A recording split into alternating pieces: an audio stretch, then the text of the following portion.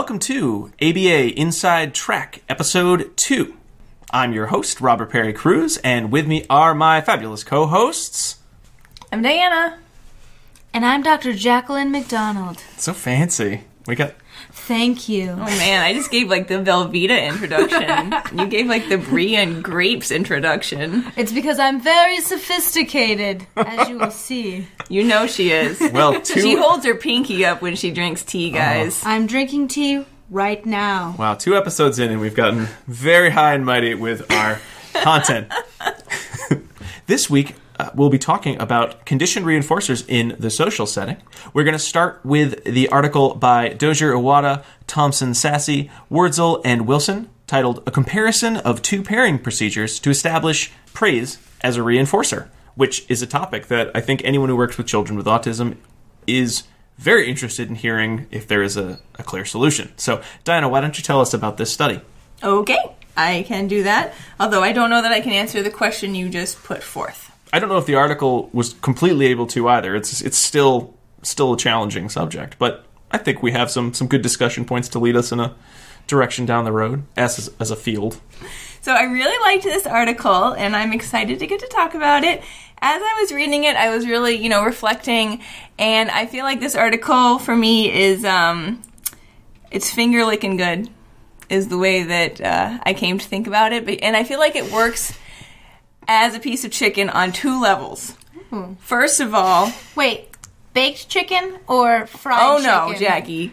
Fried chicken. Kentucky fried chicken. Oh! Because it's finger-licking good. Okay. No, we're not baked chicken. Have you guys been, working on this bit for a while? No. Okay. Oh, sorry. You're the doctor. Please continue. That's right, and I'm allowed to draw whatever type of analogy I like. Yeah. So... it's like a piece of fried chicken because we have It's crunchy the actual on the outside. chicken itself. It's crunchy on the outside, it's juicy on the inside, and I think we have some really nice, meaty, juicy results here, right? Mm-hmm. But there is another part to this article, too. So that's the first part, just the actual results, what they got from this, which is a cool study. Mm-hmm. But there's the other side of it, too, which is... crispy. No, we covered that part. Oh. It's the 11 secret herbs and spices. Right? It's the recipe. Mm. And they delve into that in this article as well, because they start to talk about all the background and all of the theoretical underpinnings of conditioned reinforcement. Mm-hmm. So there's 2 really juicy parts to this article. Have we been sponsored by the Colonel? I did not get We got our first sponsor. Guess who it is? Okay, well let's... He's got white hair and a mustache. It's Santa. All right. Well, let's get into the kind of the gist of the article, the gist of the study. All right. So I think I probably should talk about the herbs and spices first, okay? Right? Because that is what kind of leads us down the path here. So the question put forth by Dozier and colleagues is, first of all, why does conditioned reinforcement work? Right? And there are 2 hypotheses floating around out there.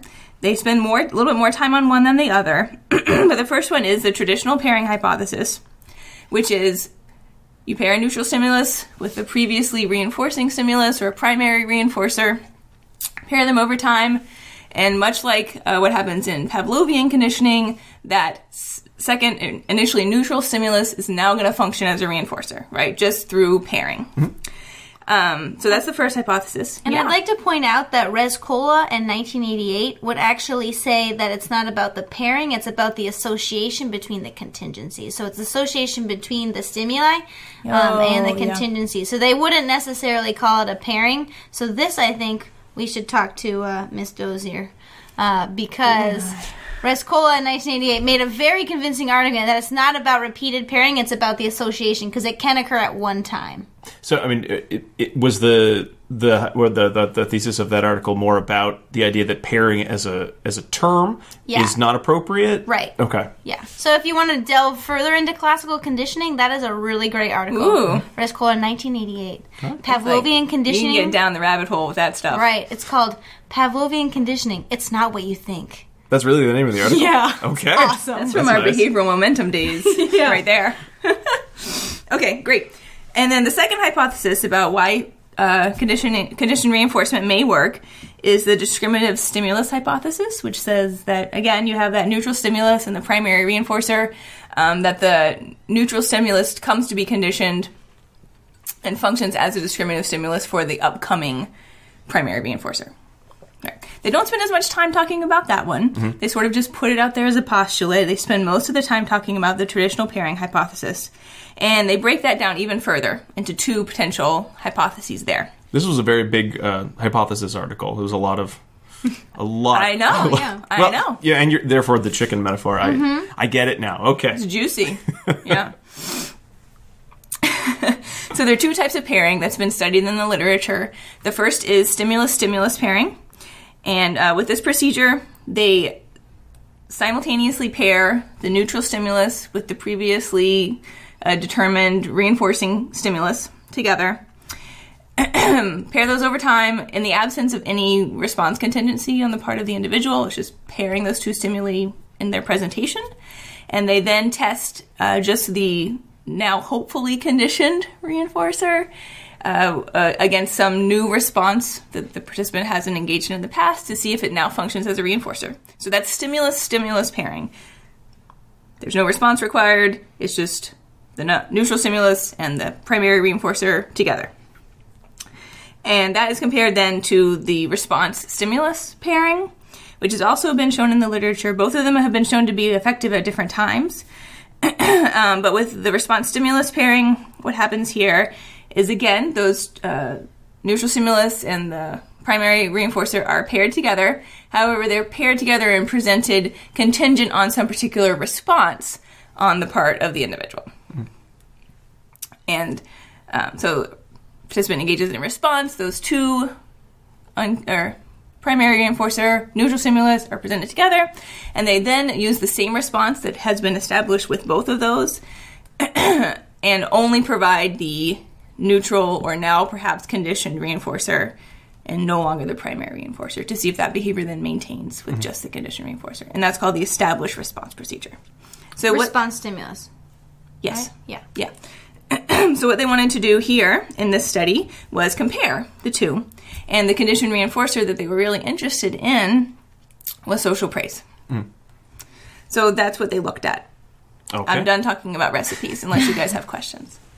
I think it sounded really good. That was a really good synopsis of the introduction. I think that this introduction would be really nice as a complement to one of your chapters in a book when you're talking about stimulus-stimulus pairing or stimulus-response pairing. Yeah. Because it gives a good segue into like what they are, how they work, good examples, without a lot of the floweriness that you usually see in article introductions. Yeah, they got everything in that they needed to. And I mean, it was a little bit of a longer introduction compared to many studies, but it was because it was so juicy, so they fit a lot of stuff into a short amount of space there, which was nice. So I think we could then move on to talk about the crispy, meaty part of the study. Let's go to it. So in this study it was broken into 2 studies. There were 12 participants total. In the first study, study 1, there were 4 participants here. All of them had a range of developmental disabilities. And this study was looking at stimulus-stimulus pairing. So they were pairing a primary reinforcer that was an edible of some type with a novel praise statement that they hoped would become to be a conditioned reinforcer. Now, I think the presumption here was that these individuals had certainly heard many praise statements before, right? So they couldn't use something like good job because there was a very good chance of them having history with that response. So they needed to pick some novel praise statements that they didn't think the individuals had heard before. Let me tell you what the examples are that are in the study. So they list 3, but they had to have at least 10 for each of the participants. But the examples were, you go, girl. Get on with your bad self. And keep on rocking in the free world.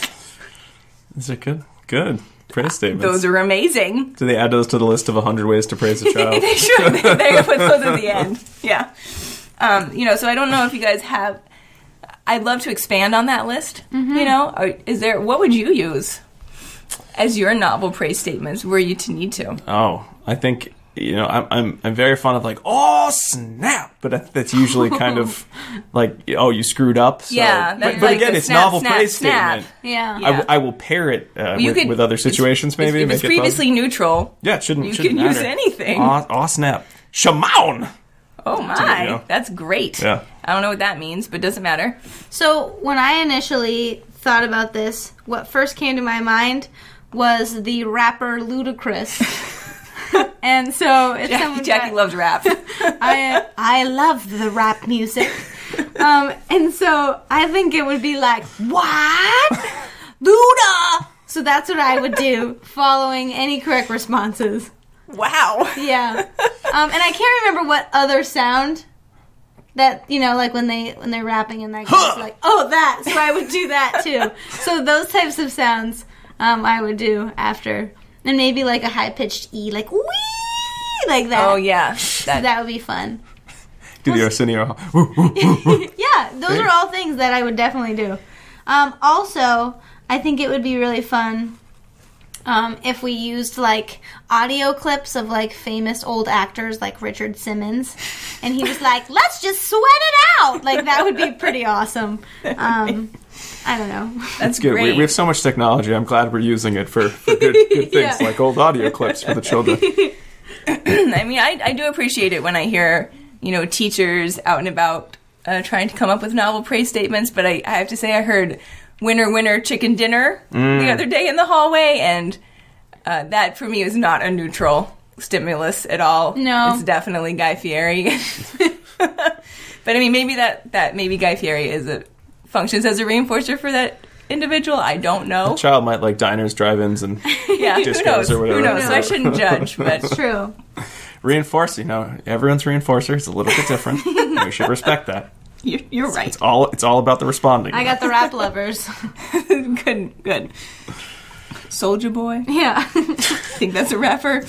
All right, so they found 10 novel praise statements for each of the individuals, and they looked at initially a baseline phase in which they provided no type of reinforcement for responding. They looked at a praise-only phase in which were responding to occur, they would have provided a praise response. However, there was very little responding that occurred in that condition. They then did a pairing condition. No response required.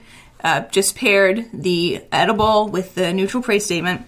And then they followed that up with the praise condition again, where if responding occurred, it would be reinforced with the praise statement. So I'm going to interrupt you for a minute. Yes, ma'am. And tell you two things. One thing that they did, one thing that I wish they did. Okay. So they did do a reinforcer test on the edibles. So they made sure that the edibles did function as reinforcers by using switches and seeing, following a contingent on a switch press.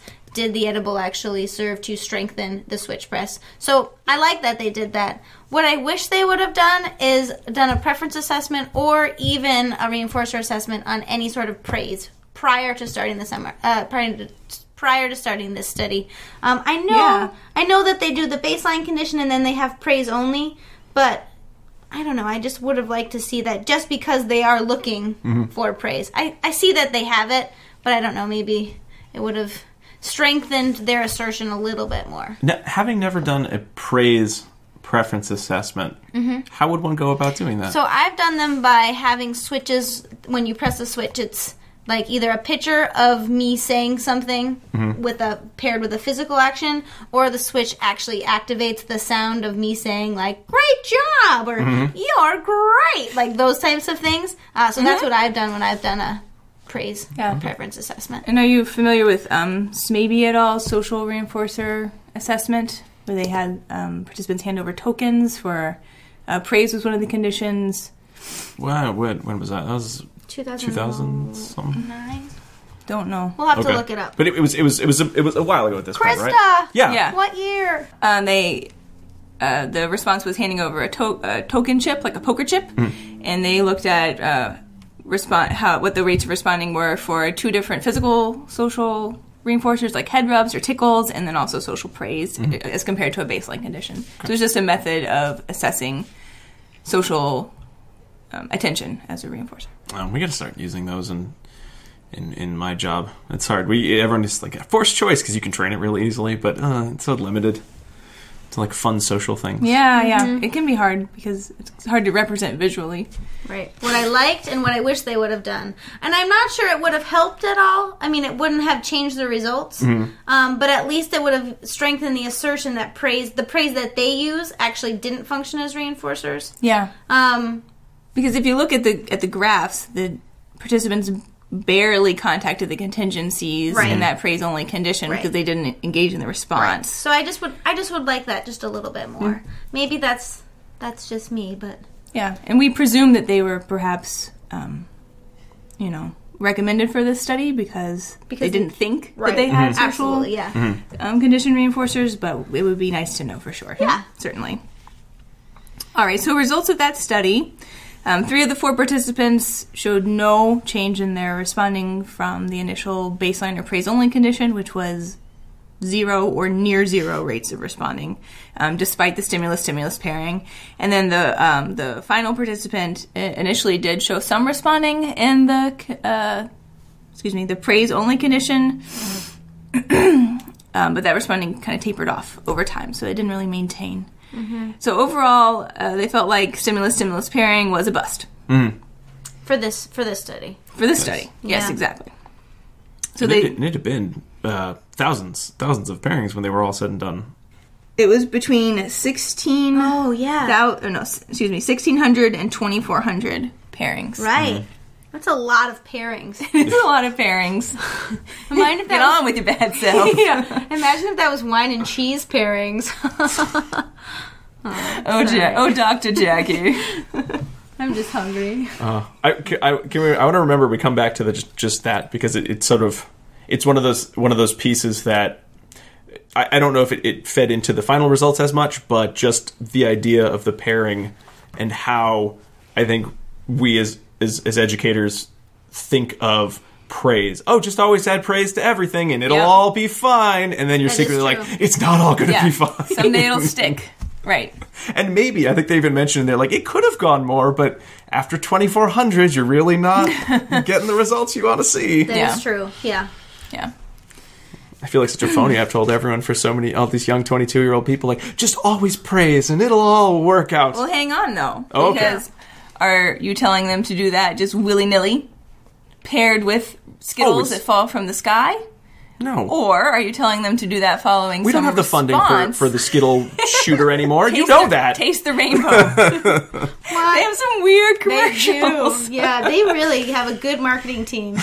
Skittles, call us. Yeah, right. Our second sponsor, Skittles. Taste the rainbow.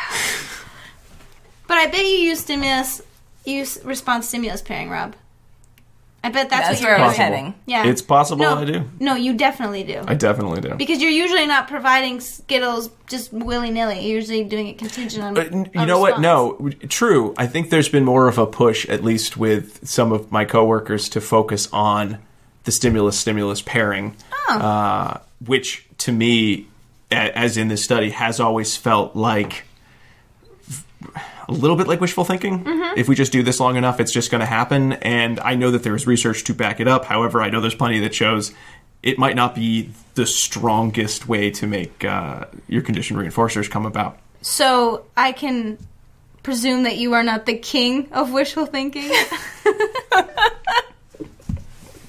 Man, that's you guys are going to write comedy bits. You have to tell me before we start recording. Who is that? Chris Isaac? Is he in a rowboat? I know I will. Okay. That's awesome. So this is the last episode, unfortunately. Sorry. We've been yanked from the airwaves. The stress of podcasting has gone to their heads. All right. So stimulus. Yeah, I was working on my segue into response stimulus pairing. I had something I wanted to talk about. That's all. Oh, yeah. I'm sorry. No, it's fine. I didn't mean to break your flow. Oh, that's good. That's good. So that's where they moved on next, was to study 2, to look at response stimulus pairing and the potential effects of establishing a conditioned reinforcer under that paradigm. So in this half of the study, they had 8 participants, and it was set up a little bit differently than the previous study in that they did an alternating treatments within a multi-treatment design. So they compared a baseline in which there was no reinforcer going to be provided for a response, a praise-only condition, and those were, like I said, alternated. Responding remained low for all participants across those conditions. And they then implemented response stimulus pairing, in which both of the reinforcers, the neutral praise statements, such as, "You go, girl," and the edible reinforcer that had been identified as a reinforcer, were paired contingent on the production of the target response. They saw behavior occur for all 8 participants under those conditions, and then they went back to the previous baseline versus praise-only conditions. And for 4 of the 8 participants, responding immediately decreased back to 0. So response stimulus pairing for this group did not produce a condition reinforcer. At all. It went literally right back to 0 for all of the participants. Yep, it's 0. kind of amazing, like, how quickly they were like, nope. I mean, maybe they responded once. Alicia responded once. One time. It's pretty Alicia. Everyone else was like, Rick responded once. Right. This is the part of the show where I describe the graph. So they're like really low, and then they go up, up, up, and then low again. Right. Flat. You got it. 0. You got it. However, for the other 4 participants, they saw responding maintain in the praise-only condition. That was very exciting. Yeah, it right? was. Because that meant that they had a response that was most likely maintaining under the newly established condition reinforcer of praise. So, Diana, I wonder what the difference was between the 3 participants that the condition reinforcement worked for and those that it didn't work for. That's a great question. You know, I went back and looked at the participant demographics that we were given. It didn't really tell me that much, is the short version of that story. Like I said, the individuals in this study all had some degree of developmental disability. They were all adults, except one that was 17. And they also gave us information on their receptive and expressive ability, so everyone could follow minimally one-step instructions and could communicate using gestures, sign, or vocal-verbal response. For the 4 for whom we saw social praise be established as a condition reinforcer, 3 of the 4 only had moderate developmental disability. 1 had severe. And they all could follow 3 to 5 step instructions. So it's, I'm sure they tried to balance the groups. They don't actually give any information about how they determine who's going to go where. But it's possible that those participants were perhaps a little more in tune or interested in social interaction or contingencies. We really don't know. We don't have much information to go on. Yeah, that would have been interesting, though, because that's something that could have helped us kind of, tease out why it worked for some participants and why it didn't, but we'll never know unless we do more research. I'm sure there will be. There's got to be more research, right? Right. Yeah, right. And one more thing to note is that for the 4 for whom it worked, they also went on. They didn't stop there. They also looked at additional responses for those 2 groups. So for each of those 4 participants, they were able to have responding occur for 2 other responses that had never been reinforced with the food item. So they were reinforced only with the social praise statements. That's crazy. But I think it comes back to your question, Jackie, that sounds, if you just shared those participants, it sounds like we got it. We found the secret of making praise a reinforcer, but then knowing that pretty much half of the other participants just nothing came of it. Yep. You're getting closer to the answer, but what's the variable? What's keeping this from being successful? Because I think one of the, certainly being in a school system, you get some people who are very much about, you can use edibles, you can use tangibles, but even beyond sort of best practice, trying to minimize those. I've had plenty of people I've consulted with, like, this behavior is not going to go up based on just your saying good job. We have to look at other things. And there's oftentimes flat out refusal. Right. And you're trying to explain, if not why praise isn't effective, maybe how it could become effective. But then even so, like I said before, the sense is I'm just sort of trying to give them some hope that it could be effective, but I'm not sure that it will be. And this is, nice to know that I'm not totally spinning my wheels, but but the why still seems very elusive. Yeah, and I mean, it's hard because socially mediated consequences aren't reinforcing for a lot of people. When Di and I were talking about this, I was like, I wonder if it's a condition reinforcer for me. And then we decided that it's definitely not. Jackie was born smiling. Yeah, so social reinforcement is a primary reinforcer for me. Right. So I don't think anyone had to pair it with anything. But for some people, even for typically developing people, I think sometimes you do have to pair it quite frequently. So I don't think it's a disability alone type issue. Yeah. But, I mean, we've all seen the difference in acquisition of skills when you have a reinforcer in place that is truly a reinforcer. Absolutely, yeah. And being able to initially establish behavior with something that is highly motivating and clearly a reinforcer, and preferably a primary reinforcer, can make all the difference in the world. And it's often, you don't even need it for that long, you know? You can quickly establish something. While you're doing that, use a method like this, work on pairing it through the response stimulus method with things that you would like to become reinforcers down the road, and then try and fade those primary reinforcers out as quickly as you can. And it's amazing when it works. It doesn't always work, but when it does, it's a beautiful thing to behold. So kind of thinking big picture, if one were to say, all right, I'm going to add components of this to my practice, so working with children, working with adults, working with any type of student or any individual, would you say that this would lend more ammunition in the sense of best practice is going to be focus on the response stimulus pairing? Yes, the response. Yeah. So would you say that focus on the response stimulus pairing, if you're going to do it with response stimulus pairing? Is it different depending on what you're pairing? I mean, what's your sense? I think that the literature is mixed on this right now. So we have seen effectiveness with stimulus pairing, as they demonstrate in the introduction. We have seen some success with response stimulus pairing. So maybe a quick little assessment prior to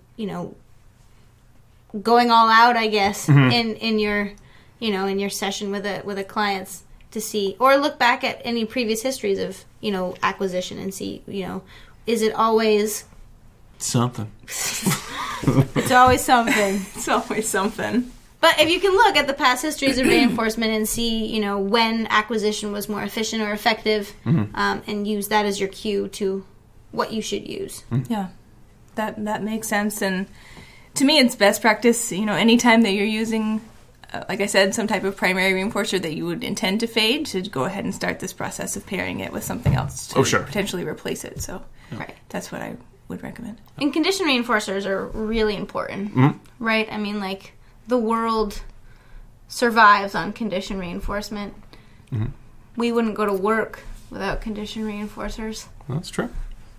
And praise is, especially praise is a potential condition reinforcer. I mean, it's free and easy. It's super easy, and I think it has other effects too, not just on the individual who's receiving it as you're hoping conditioned reinforcer. I think it also is a nice cue for, if you're working with other people, they hear you making praise statements, they're more likely to make praise statements. I know for me, the more I'm like, this kid's driving me nuts, I can't do this, the more I'm like, you're the best. It does somehow reinforce at least my own behavior.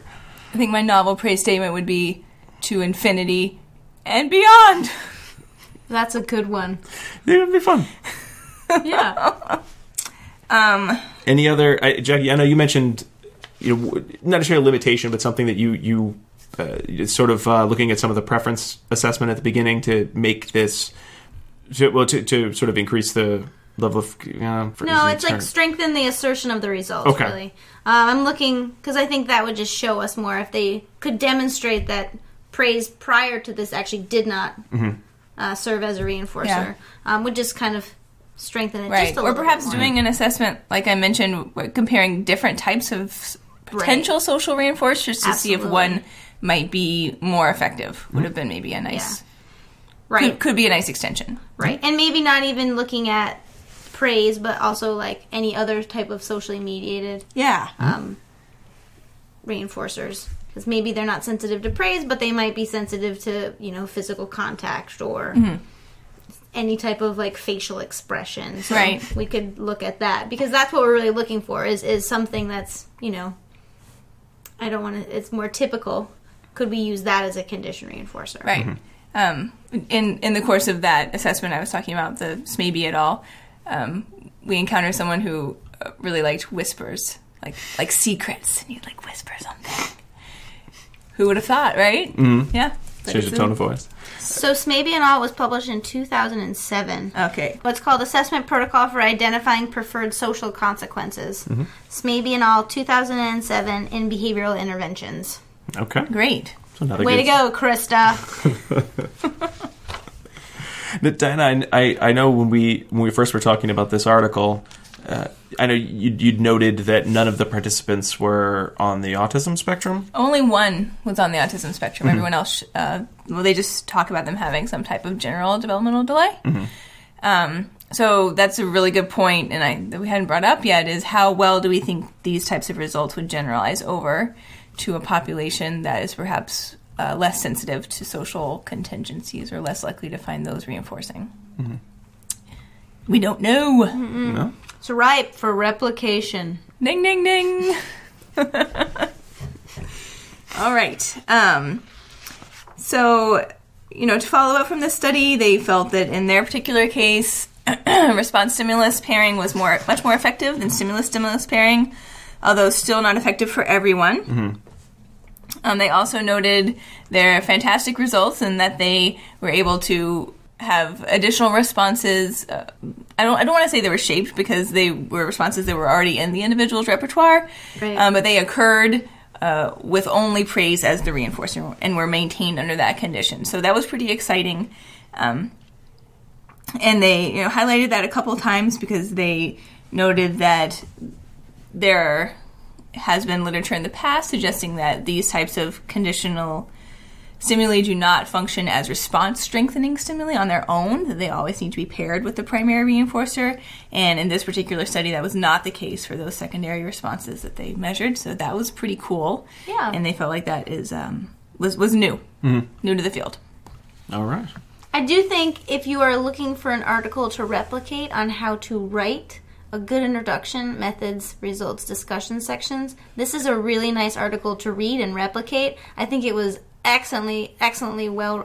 It was well written, and right. I think that I'm going to use it as a template on my next publication. Just to find, replace, and take out stimulus, right? and put whatever you actually study. Yeah, but I think like sometimes when you're reading articles, you're like, well, this is kind of crappy. But this is actually a really well written article. That's right. It's finger licking good. Yeah. Well, I know as the working class stiff BCBA, I definitely appreciate an introduction, especially on a topic that, it's not necessarily, the hot thing. It's always nice to get a good reintroduction or a good review. And then especially when you get more depth than just, here's the thing, and it worked for a bunch of, it worked to increase this, and then just a ton of citations. It's really nice to have the background information and then have a really thought-provoking, almost pre-research article discussion going on with they did the synthesis for you. They didn't just put the research out there and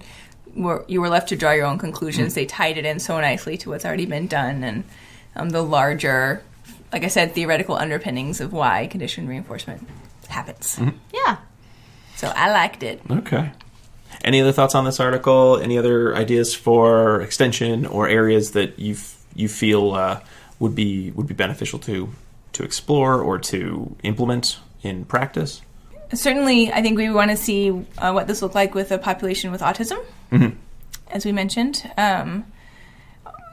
To continue down the path of, parsing out stimulus versus response stimulus, there's a lot of other things you could look at besides social reinforcers. So, were you to want to examine that and maybe look at it from a more translational perspective, then you could expand that to look at tokens. Money was a huge condition reinforcer. Yeah. I think tokens, especially just in terms of they are almost as ubiquitous as money, it seems. So certainly Right. any program, it's like everyone's got token. I mean, tokens just, you're throwing them around. And Right, and when people there's stop and actually, try to break that down and see if the tokens are condition reinforcers, guess what? They're not. They're not. They very, very rarely are. Yeah. And I think that, to follow up, Diana really had a boom moment in this article. Oh my gosh, yes. You almost forgot your boom moment. I know, well, I wrote it down.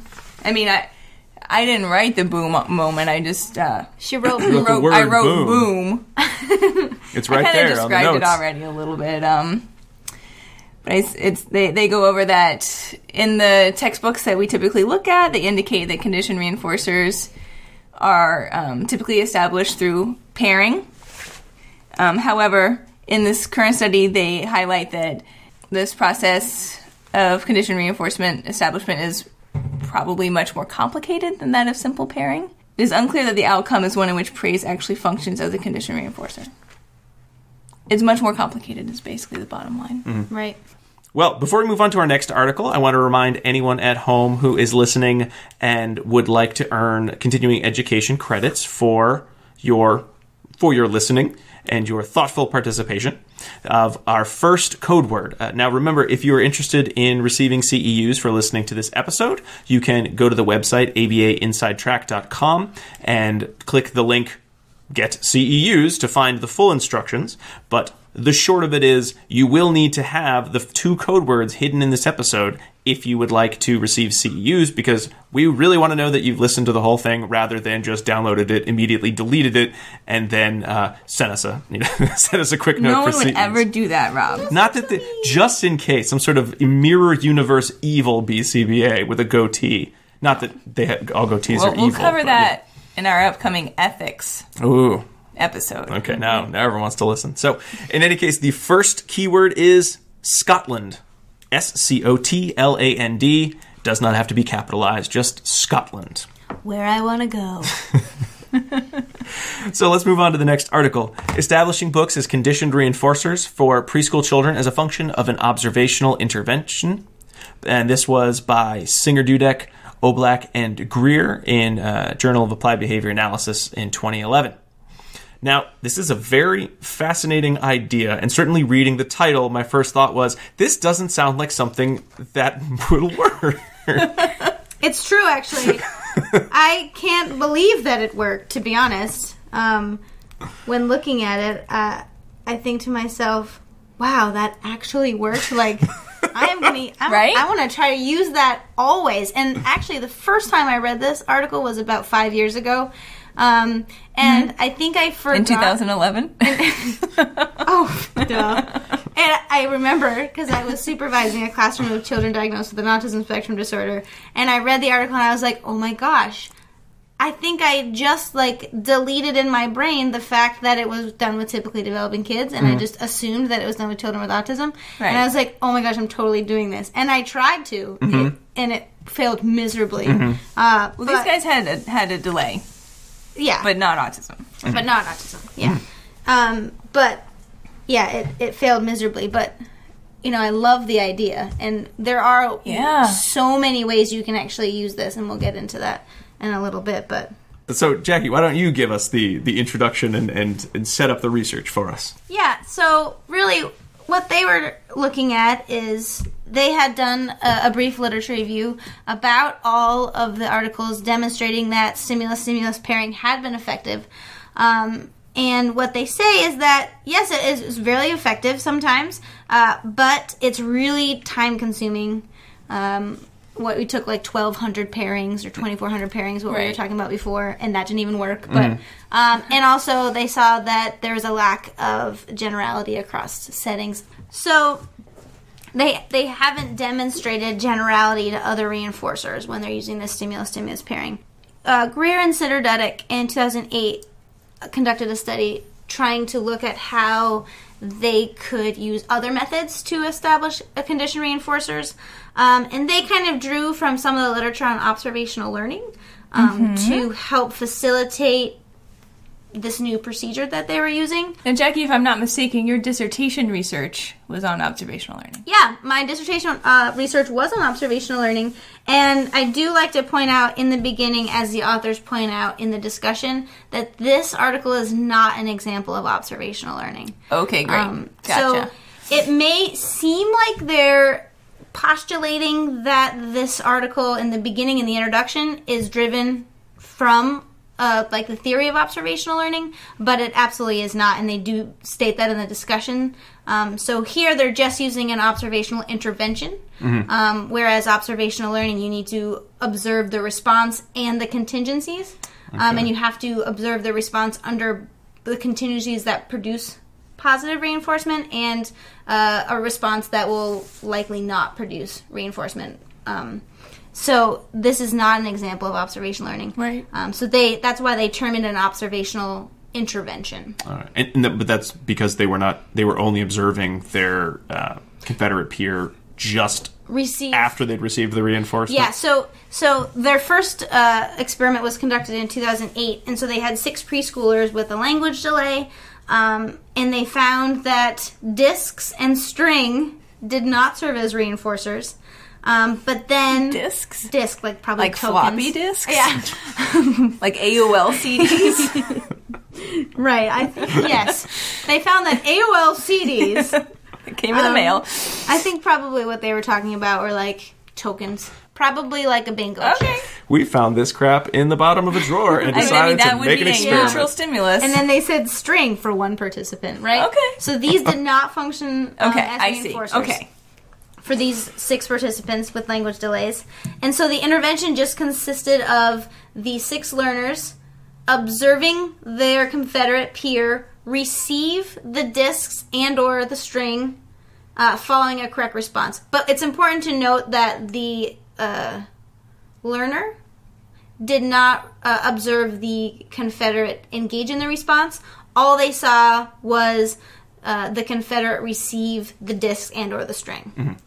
So what they noted, as a side note, is that once the observer saw the Confederate receive the distance string contingent on those correct responses, that then the learner tried to reach for the discs, tried to grab the string, asked for them, and then that was the intervention, basically just watch somebody else get it.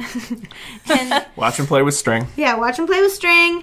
And then, so following the intervention, then they assessed if those items were now reinforcers, and they found out that they were, which is kind of crazy. Yeah. So these must be individuals that have a history with this type of very clear reinforcement contingency in the context of a work program. Right. And I do think that they didn't say it here because it was the replicate, but this current study actually does say that they do have a history of that sort of, they have good instructional control in the classroom. Okay. But the current study that we're going to be talking about is extending and replicating this Greer and Singer-Dudek 2008 article. So they're replicating it by using the exact same procedures, but they're extending it because they're assessing generality in different settings. So another way that they are replicating it or extending it is using educationally relevant materials such as picture books and not things that we find in my drawer. Right. Right. So they wanted to see if contents of the bottom of your purse. Right. Let's see what I have here. Lipstick. A Mento. Oh, look, it's an old apple core. Some receipts. And a paper clip. Research. So they wanted to see if they could condition books as reinforcers. Yeah.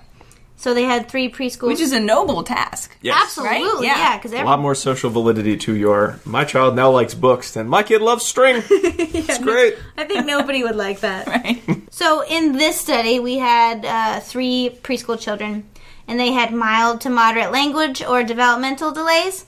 They all received a diagnosis of preschooler with a disability, as designated by New York State. Yeah, I was going to say Thank this you, one in New York Massachusetts. State. Something special, I guess, for New York. Right. But because they had this diagnosis of preschool with a disability, they qualified for early intervention services. But it doesn't seem like they had a lot of deficient skills. They certainly didn't go into... Well, they list what they can do. Yeah, they can do a ton of stuff. Like, Katie, she's 4. She can tact. She can count to 20. She can identify letters, numbers, colors, trace letters, numbers, and shapes. But during her free play, she played with toys and dolls and just didn't look at books. Right. I don't know. There's something about when I read research and I'm looking at the participants and they're like, and this kid was the best, and here it's like, oh, I'm okay. This might not be helpful for me. So all of the participants earned tokens throughout the day and exchanged tokens for some preferred items. And casually, the teacher noted that none of the participants would exchange their tokens for books, but they would, exchange them for like dolls and blocks and that sort of things. They had 3 other preschool children that served as peer confederates. They were not classmates of the participant, but they did attend the same school. Then they basically replicated the procedures done by Greer and Dudek Singer in 2008. So they had a pre and post observation intervention. What was kind of interesting is that they looked at both maintenance tasks and acquisition tasks. So first they looked at maintenance tasks, and they did a pre-observational intervention where they just looked at responding to maintenance tasks with books as reinforcers.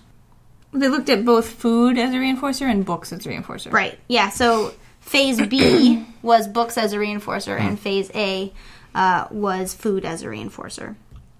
And then they did their intervention. And books did not work. Right. For the pre-intervention. Right. But we haven't talked about the graph yet. Oh, I thought we were talking about graphs. No. Oh, sorry. Okay. Procedures. I'm sorry. It's okay. So in the pre-observational intervention, they looked at both maintenance tasks and acquisition tasks, and either provided books contingent on correct responses or food contingent on correct responses. Then in the intervention phase, the target participant observed the Confederate student receive books contingent on correct responses, but it's really important that they saw only the delivery of the book and not the Confederate engaging in the response. That nice large divider, and it was a tabletop task. So. Right, yeah, so you couldn't see over it. Yeah. Even if you tried. They're preschoolers, so they couldn't get that high up. But it wouldn't be funny if they were like climbing and they're like, I'm looking! I just love the idea of like, I've got this giant like T-square. I'm going to stick it right between all you kids. Don't look. Yeah. And then they had a post-observational intervention to look to see if there was any changes in the correct responding. Following books and or food. So I think it's interesting to note that they used delayed multiple baseline design across participants. And I love when people put delayed. Yeah. What do you think about that, Diana? Well, it's interesting. I mean, to me it looks like it was a non-concurrent multiple baseline design, which is now arranged perhaps according to when sessions occurred in actual time. But it's a little difficult to know. Right. Right? I never really understand when someone writes the delayed in the front. But it's probably... It's not a concurrent multiple baseline design. Absolutely. It's non-concurrent. Right. So it's really unclear when each participant started and ended.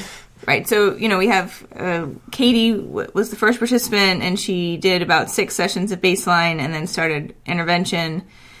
And then Abigail was the second participant, and she had about 10 sessions of baseline, but the way that they have it laid out in the graph, her baseline data starts at session 6, where Katie's baseline data end, despite her having a longer phase of baseline. Right. So I don't know if that means that, 6 days in, they started baseline with her, or if, these 2 data sets were collected at completely different points in time, and then they are arranged now. Into this baseline. Just the visual inspection component of it. Right. Yeah, and you do see the same result when you look between Abigail and Evan. So when Abigail, who is the middle participant, when her baseline ends, that is when Evan's, the third participant, or the bottom graph, starts. And he does have a longer baseline. So what you see the same display of data where when Abigail's baseline ends, Evan's baseline begins. Right. And it's important to note that they counterbalance the conditions of food and books differently for each participant. So for Katie, we started with books. So it went books, food, books, food.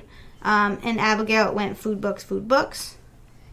And then for Evan, it went books, food, food. So there's something to note. Yeah. So then if they had staggered the length of the initial baseline, why not line them all up? Right. Along, session 1, and then just indicate to us it's a non-concurrent multiple baseline. Right. I'm not sure I understand why. But. Me neither, but so that's just something to think about and ponder. Yeah. Okay. But what we do see in the pre-observation intervention, at least for maintenance tasks, is that for all participants, correct responding is high contingent on food delivery and fairly low contingent on book delivery. We do see, fairly variable responding in that first phase for Katie, where she has, between 0 and 16 responses. But overall, it's a fairly low level. So yeah, before observation, books did not serve as a reinforcer. And then following observation, for all of the participants, it's so surprising, but correct responding increases across all phases. So it's high in books and high in food, the contingent books and contingent food. And that's just so incredible to see. It reads like it's too good to be true. Right. Especially, following the last article where it was like, I know everyone tried really hard and maybe 50% of the time it will work. This one, I don't know. Just kind of looked at books and there you go. You did it. Yeah. It's pretty amazing. And I really love that they didn't just look at maintenance tasks, but then they also followed it up with looking at acquisition tasks to really assess if books would function as a reinforcer. Yeah. And in the pre-observation intervention, we saw, really low responding across tasks.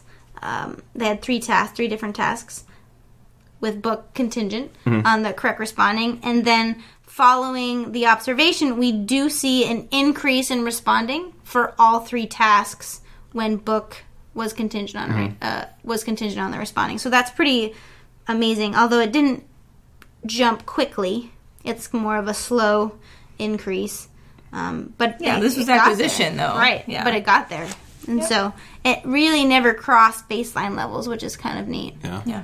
And then they also, I know, looked at percentage of time that the children would then interact with books during actual playtime. Right, so they did that, but this part here, I know it's an extension.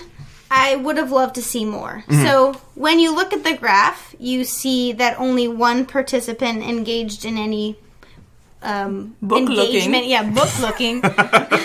I'm looking at books. Ooh. Book Scholarly looking. pursuits, I would call it. In the pre-observation intervention. And what I'm glad to see in the post-observation intervention, all of the participants engaged in some book looking during that free play setting. But it's a little concerning to me that they only took data on one session. Right? So books could function as a reinforcer immediately following that observation, but does that mean that they're going to last over, is that they're going to persist as reinforcers over time? So I would have kind of liked to see maybe 2 or 3 more probe sessions during that free play to really strengthen the assertion that, yes, books do serve as reinforcers and not just this temporary increase because of, someone else got my junk. Right, exactly. That's a good point, Jackie. The sense of it's great to see that they had these results, but how much of it is going to have continue over time. Yeah, I think the funny thing is, as much as I think we really like looking at the graphs and see the demonstration of the reinforcing effect of books, it's more, certainly I imagine most parents, if you told them, their responding has gone up, they would care less. But the idea of, I put my child in the playroom and they went to the books and they've never done that before, is going to be the important part. Right. Much more socially valid. Yeah. So it would be nice to see that was something that, and you sort of hope it would, like, oh, well, if they learned the books function as reinforcers, well, what about it? Is it just the, kind of as we'll get into the discussion, the, hey, that jerk's got something I want factor? Do they suddenly, you know what, I never paid as much attention to these books, and they're visually stimulating, or, I'm able to contact some social contingency that I wasn't before, because now people could read the books to me. You would hope, but there's, nothing to it's not part of the study. Right. So if I was going to replicate this study, I would do a concurrent multiple baseline design. Mm-hmm. I would probably use their same procedures. I think they're, I think it warrants replication. Absolutely. Yeah. And then I would extend their extension by doing multiple probes across multiple free play settings. Yeah. For like a week, 2 weeks, maybe a month, to see if, the effects are long lasting. Maybe I will. It seems like a simple but important piece of the study. Yeah. And the final graph that they have in here really doesn't necessarily pertain to the results, but it demonstrates that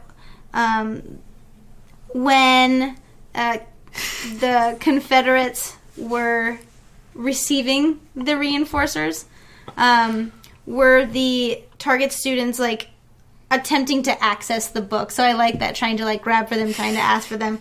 I'm glad that they put that in there. I mean, it's I think Evan's data are really interesting because initially he did not attempt to get the books at all, and then over time you can see his attempts to access the books increase. Right.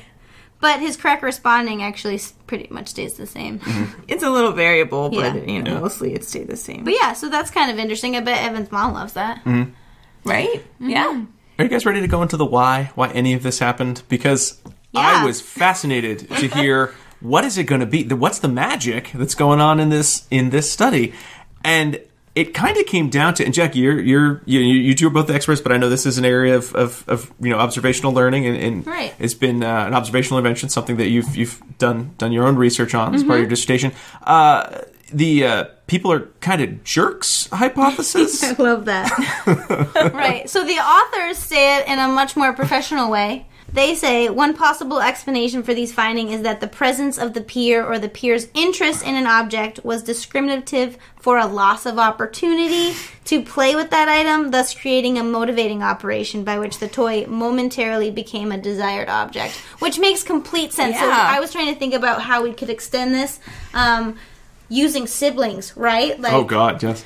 Anything that anyone else has, like you want, even with my dogs, like one dog has a toy and that my older dog has never played with that toy in like 10 years, and he's like, ooh, I'm getting it. Yeah. So that, I mean, that makes a lot of sense. Well, and I would want to see, because Diana and I were talking about it in the context of compulsive buying or some compulsive behaviors, specifically talking about our budget and why am I constantly buying garbage that I then don't do anything with? Right. And, what is it? Is it that I'm reinforced? For the ages. Yeah. Am I reinforced by these things I'm buying?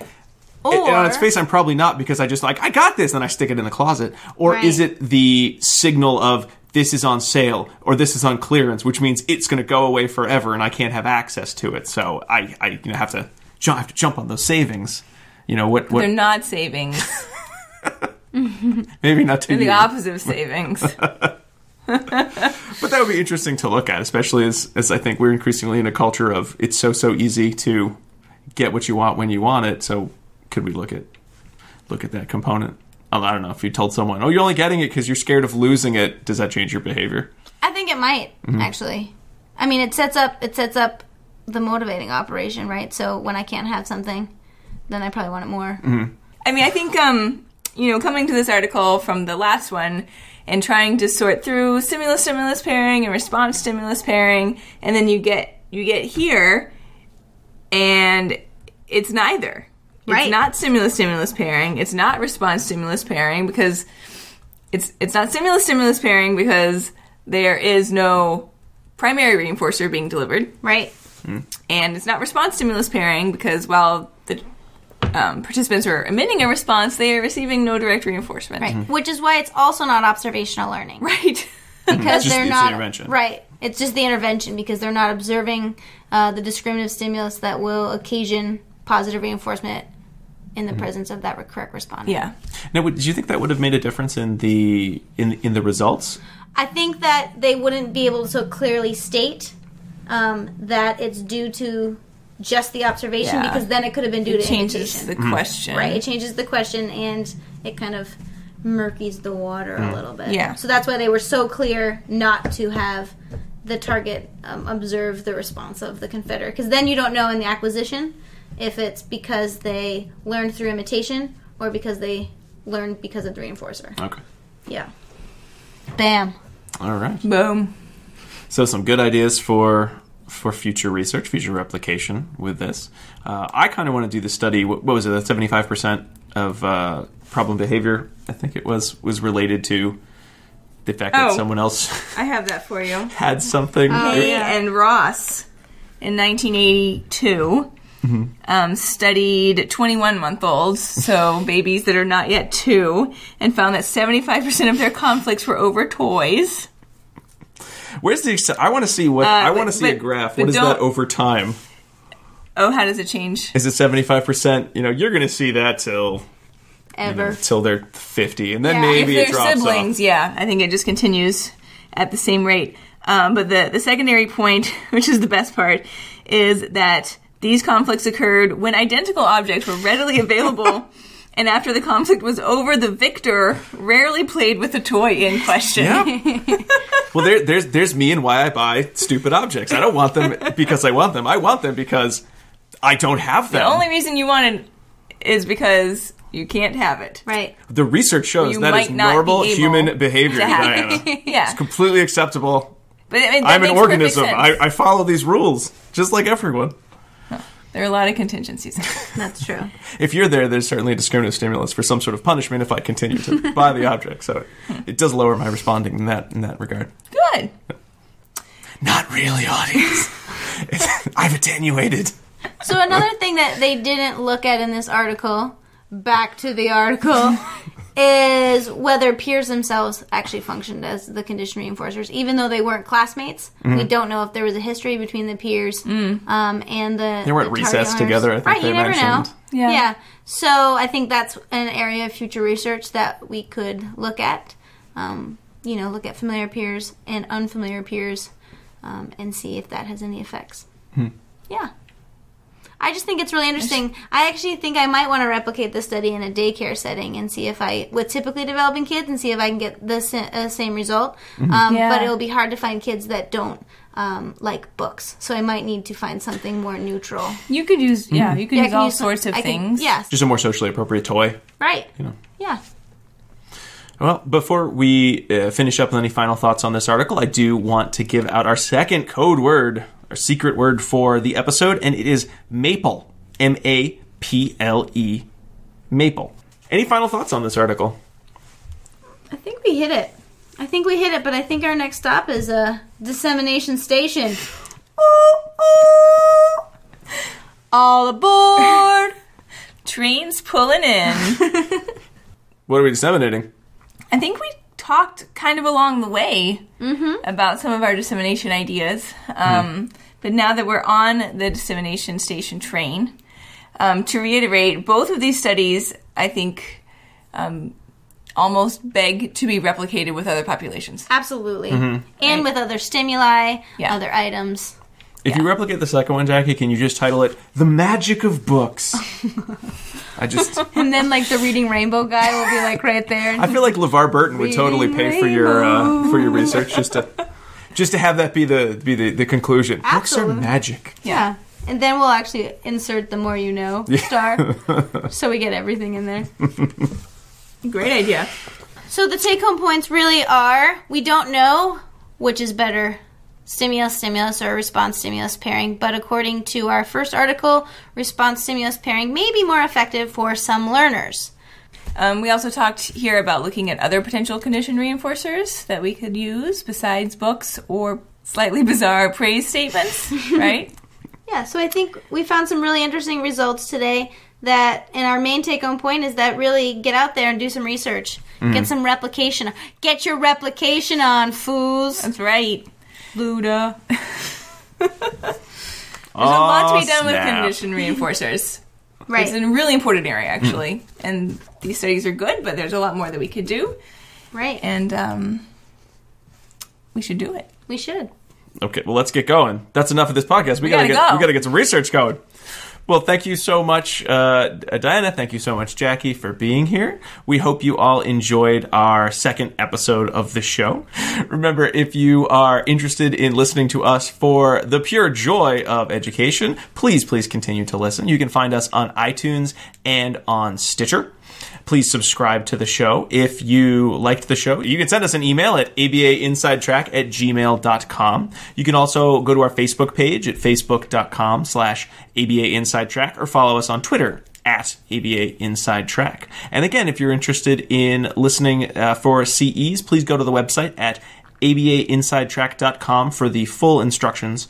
And then, Jackie, I know you had another announcement you wanted to make. Yeah, so if you are interested in pursuing a degree, a career in behavior analysis, I strongly encourage you to check out the MS in Applied Behavior Analysis at Regis College. It's a really awesome program. You can do it in 2 or 3 years, work full-time or part-time, and get to hang out with me. That's right. On a weekly basis. Not just bi-weekly. Please join us next week for our preview episode where we'll be letting everyone know our research. And then join us in 2 weeks for a new episode of ABA Inside Track. But until then, please keep responding. Goodbye. Bye. Luda!